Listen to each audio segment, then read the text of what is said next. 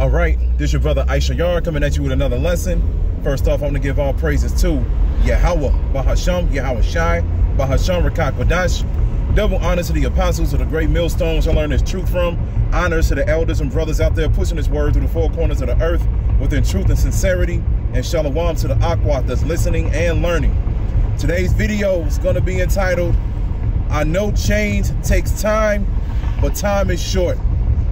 All right? I know change takes time, but time is short. Now, I got inspired to do this lesson because I've been watching a few videos, of course, and you always see newcomers come up to the brothers, or you always see newcomers leaving comments on the comment board because, you know, they're trying to learn. All right? They're trying to learn, and the spirit is working within them to the point where they're actually interested in the truth. And this may get them to the point where they repent, all right? Now, I know one specific video, you know, it's a group of sisters that was like, you know, change takes time because, you know, we all grew up in this society, man. We all grew up in America, AKA Babylon the Great. And the thing is, we all have had habits or bad behavior, all right?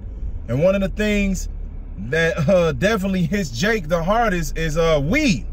All right, weed definitely hits Jake. Hold on one second.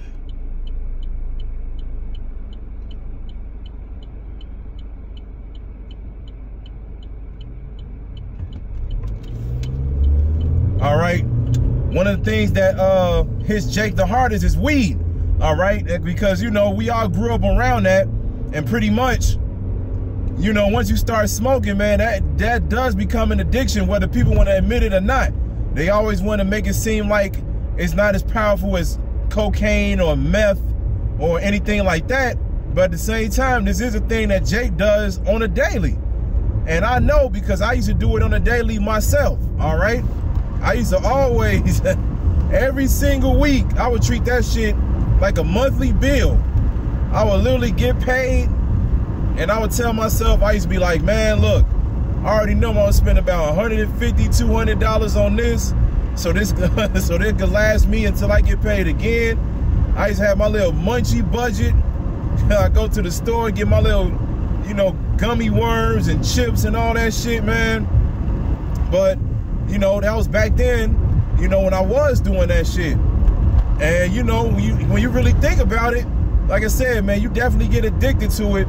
And that's why, you know, I got inspired to speak about this just for a little bit, because change does take time, all right? It does take time. You can't just say overnight that I'm just going to quit. Like, it's just going to be over with, all right?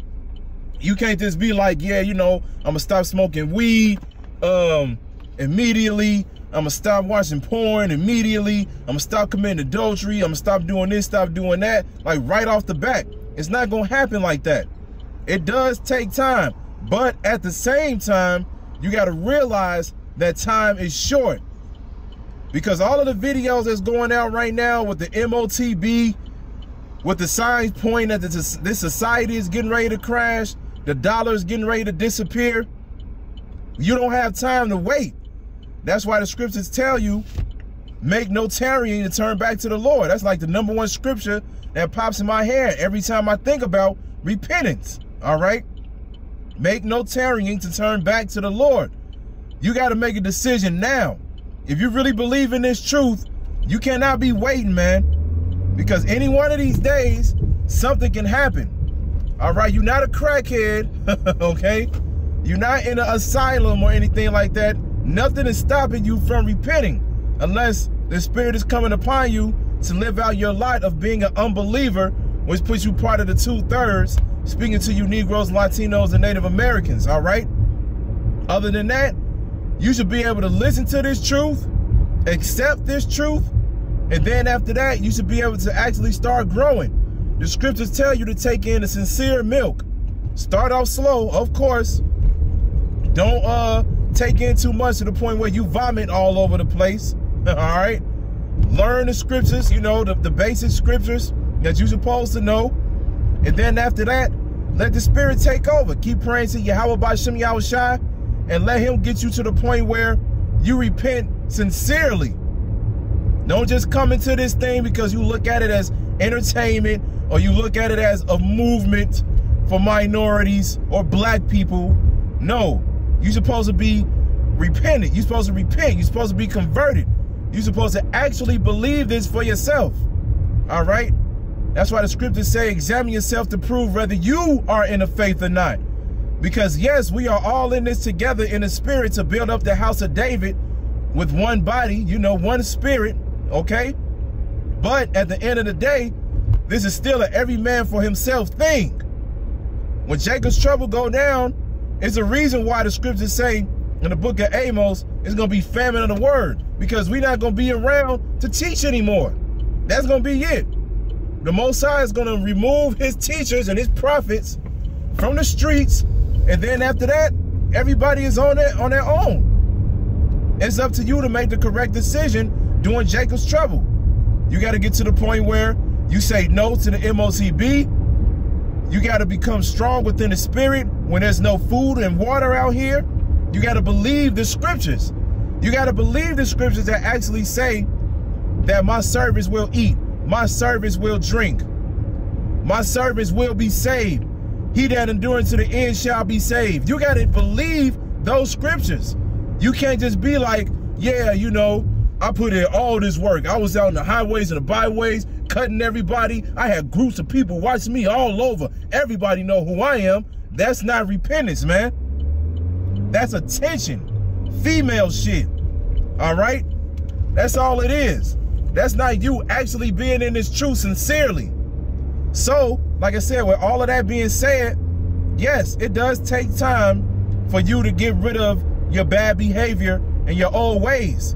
But the scriptures tell you, put off the old man and put on the new. You got to become new sooner or later. Because the thing is about this truth, the elect is going to see it. They're going to see everything that we're saying, and they're going to believe. They're going to be like, yeah, this is going down in the world right now. Yeah, I do believe that this is getting ready to happen. And the elect, they're going to change before it's too late. So if you want to be part of the elect, man, of course, all of us don't know if we're part of the elect, and we already know the elect is predestinated. But at the same time, if you believe this spirit, this truth, you're going to be thinking to yourself. You're going to be like, okay, look, you right. I need to change. And like I said, and it's a full, complete circle too, because once you start to change for the better, then you start making better decisions in your personal life. You start bettering yourself as far as money situations, relationships you get in, everything, man. Because the truth directs you, the truth guides you, and makes sure that you always are led on the right path. All right? So look, make no tarrying and turn back to the Lord. Yes, change takes time. But remember, we are in the last days. All you got to do is read Matthew, the 24th chapter. Yahushua gives you all of the signs to let you know that this place is getting ready to go down and his return is upon us. All you got to do is read that chapter. Of course, the whole book gives you signs and the whole book gives us prophecy. But if you just want to get straight to the point, Yahushua tells you, if you see these things, the end is near, the end is near, Salakia, all right? But what he say? He say these are the beginning of sorrows, all right? So, with that being said, knowing that you know that these are the beginning of sorrows, you got to think to yourself, okay, if we are in the beginning of it, that means we're close to the end of it. So, like I said, man, you got to get with it. You got to get with it. You got to get to the point where you just like, look, I'm not going to waste any more time. I'm going to go ahead and do what's right by Yahweh, by Shem Yahushua. Right now. All right? Don't be up in this truth, because I see a lot of brothers, man. I see a lot of brothers that say that they believe in this truth and they've been following this truth for 5, 6, 7 years and shit. And they still get tattoos. They still get linings in their hair. They still every now and then smoke cigarettes, smoke weed. So that's letting you know right there that they don't fully believe in this truth. They still got a foot in the world.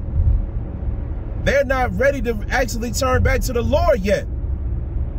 And like I said, time is short.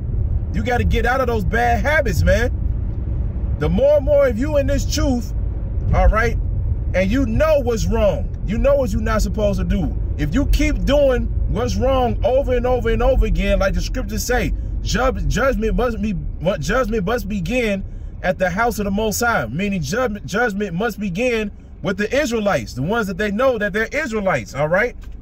If you keep going off over and over and over again, sooner or later, the Most High gonna do something, man. He gonna do something. And you're gonna be thinking to yourself like, damn, I should have did this. I should have did that.